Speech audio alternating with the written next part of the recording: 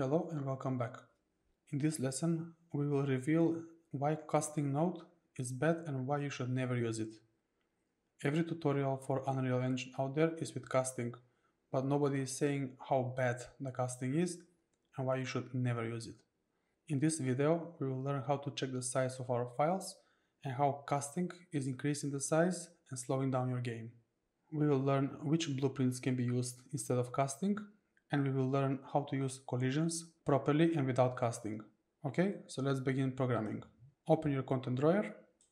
I have created a folder called main, this one, and I moved the third person character into this folder, simply for organizational purposes. If you want to follow along exactly the same like me, you can right click, create a new folder, and you can name it _main. Everything I'm going to do in this course will be placed in this folder here. So let's go to content, enter the main folder, and I will create another folder, right click. I will name this folder actors, and I will place all the actors in this folder. Now let's create a new blueprint actor. Right click, blueprint class. Let's go actor. We're going to name this actor damage_heal. Save the blueprint. The reason why we are naming the actor damage and heal in one is because we will use the same actor to damage or heal the player with just a few clicks, which I will show you later on in the course. So this actor can be used to damage the player or heal the player. They're going to be placed in the level and it's going to work independently. So for example, we can throw this actor here, we can duplicate, and this one's going to damage the player and this one's going to heal the player. But for this later on in the course. I will just delete these actors. Let's go to content drawer. Let's open the actor. Let's add static mesh. Just type sphere. We're going to choose static mesh sphere. And let's add sphere collision. Again, type sphere. And let's go sphere collision.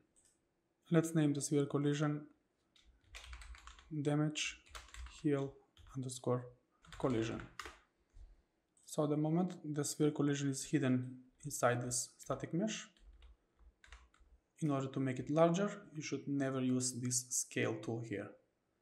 So let's scale this, for example 5. We have scaled the sphere collision. Instead we should use here sphere radius. So let's make this default. So select the sphere and here let's make it 55. Let's make it 100 to make it bigger. For optimization purposes, you should never scale trigger boxes or collision boxes, they're the same. You should never scale them with this tool. You should scale them here. You might ask yourself, but why there are two scaling tools? Here one and here another one. Well, for optimization purposes, you should use the sphere radius tool. So it's this one here. And that's the only thing you need to know. And don't worry about the rest. Let's add another component. Box collision.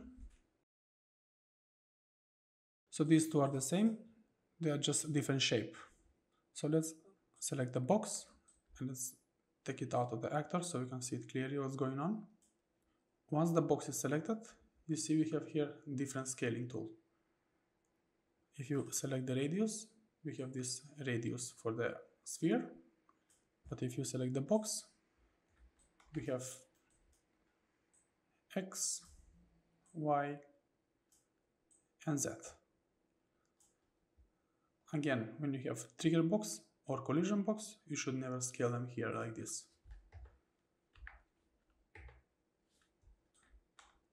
For optimization purposes, just remember, collision box and trigger box never scale with this tool. Always scale with box stand. Okay, now let's delete the box.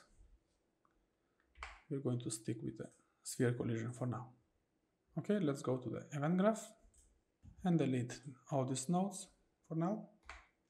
Now select the damage heal collision, this is the sphere, and scroll on the right side all the way down and select on component begin overlap.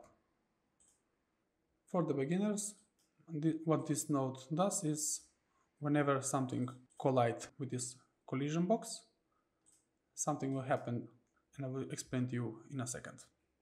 Now, if you want your player to interact with this sphere, you've probably seen every tutorial how to use cast node. From other actor, drag a pin and type cast to third person character. What this essentially do is that when your player touches the sphere, something will happen. And if you want to use information from our player, such as help variable, so we can damage our player, for example, we will drag a pin from here and we'll type the name of the variable, and that's it, job's done. But here's the thing, nobody says how bad this is for your game and you should actually never use it. Now let's see why is that. Hover over the node and read the note. It says this will cause the blueprint to always be loaded, which can be expensive. Let me show you what this means. So now with this actor we have casting now, right? Now let's go to our third person map, open the content drawer, right click on the actor and click size map. What we see here is the current size of our blueprint. Don't worry about all these squares, just focus on the top here, on this one, because that's the total memory we need to see. So see, this is the name of the actor, damage underscore heal, and it says 200 megabytes on the disk size in the top right corner. If you select the drop down, we have here memory size. So this actor takes memory 110 megabytes, which is a lot. And please remember, there is nothing in this actor. Sorry, here. We have absolutely nothing, just a sphere and sphere collision. So this shouldn't be 200 megabytes. Let's go to our size map again. This is because we are casting to our third person character, and everything that character has, such as material, textures, blueprints, all of this will be loaded every time when casting. So this is all because of the casting of the third person character, simply by calling this node. So even though there is nothing in our actor, we have just created a sphere collision in a static mesh. Our actor uses all the memory from the third person character, just because of calling this node. Now let's close the size map tab. I'm gonna close it. Go to our content drawer. Let's go content, main, right click on our third person character and select size map. What do we see here? Exactly the same memory which was in this actor, but this is the third person character. So this third person character loaded everything into this actor because of simply calling the node. That's why this node is very, very bad, because imagine if your third person character is maybe 5 gigabytes or 10 gigabytes. Imagine high quality of assets inside. And this damage heal, this simple small actor, is going to be the same size like the third person character, simply with calling this node. And imagine if you have hundreds of actors with casting nodes, how much they're going to be expensive. So if this is 300 megabytes, imagine if you have 20, for example, blueprints with simple nodes like this, they're going to be a lot of memory, simply because of casting. That's why, again, you should never cast. Now let's close the size map again. Now let's delete the casting. Compile and save the blueprint. Now let's check the file size again without this casting node. Let's go to content drawer, actors, right click, size map. Do you see the difference? This actor is practically nothing in the game, considering it's just a few kilobytes in size. So it's 300. If you go to memory, 800 kilobytes. Close the size map and let's see another example of the casting. Now let's right click again on the empty space and type again cast to third person character. This time we are not going to connect with anything like this. We are going to simply put on the side. So even though this node is simply standing there, it's not even connected, it will still load everything from the character into the memory. Let's make sure this is correct. We're going to check the size map again. You see the damage heal actor is still loaded. And this node is not even doing anything. So there is a simple solution for this, how we can interact our player character with this sphere. Let's delete this casting now. And from other actor, drag a pin and type equals. Click on the equal operator. Now right click and type get player character. Connect this return value with the select asset. What we do with this is we are checking whether some other actor is overlapping with this sphere, and if that other actor is our player character. Since we have a boolean return value here, we must call branch to check whether this is true or false. You can either use a shortcut by holding B and left click, or simply right click and type branch. Flow control branch. Okay, so connect this boolean with the condition of this branch and connect the execution pin. So instead of using casting and kill the performance of our game, we are simply checking if this sphere is overlapping with our player by using the equals operator. Now let's see if this really works. Right click and type print string. We're going to put it over here.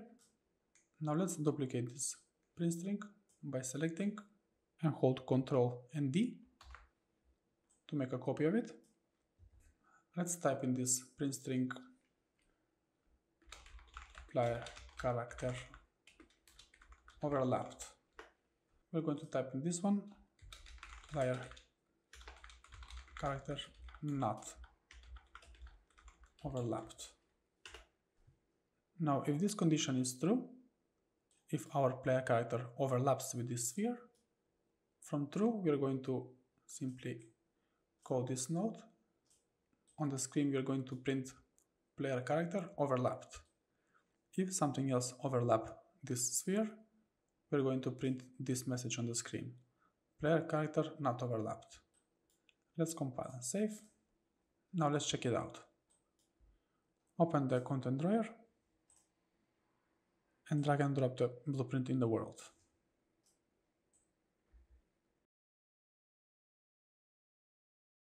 Now let's collide with the sphere to see what will happen. Have a look in the top left corner to see the printed message on the screen. Player character overlapped. Let's try again. So it's working. You see, you don't need casting to overlap this sphere. Now we see that this works with the player character. Now let's see how we can check if it's working if something else is colliding with this sphere. Now come up to this plus sign here. Let's go to shapes and this sphere here, drag and drop. Let's put it a little bit on top. So we are going to make this sphere to fall down. If you play the game, nothing will happen, because we need to simulate physics to this sphere. Now exit the game, select the sphere, on the right side, type simulate, check this box, simulate physics. Now let's play the game and see. We still didn't get the message on the screen that something else has overlapped this sphere. This is because we need to enable overlapping events to this static mesh. Exit the game. With the mesh selected, we can type here generate overlap events. So there are two options. We need to check this one. So that way we are telling the engine that this sphere is going to generate overlap events. And now when we play the game, pay attention to the top left corner to see the printed message on the screen. Player character not overlapped. That means something else overlapped with this other sphere. Now let's overlap our player character to make sure both conditions are working. So you see, if something else overlaps this sphere, something will happen, and if our player character overlaps, again it's going to trigger the event. Now again it's going to happen because this ball is coming back. You see? Boom. You see, we don't need to use casting to interact with other objects. Let's open the actor one more time to clarify one more thing. If you want to use information from our character, such as health variable, to damage the player, you cannot drag a pin from here and type the variable name. Instead, we need to use blueprint interface, which we will cover in the following lessons. In this lesson, we learn how to avoid the casting. So in the following lessons, we are going to learn how to create and implement blueprint interface. I hope this video was educational. I will see you in the next one.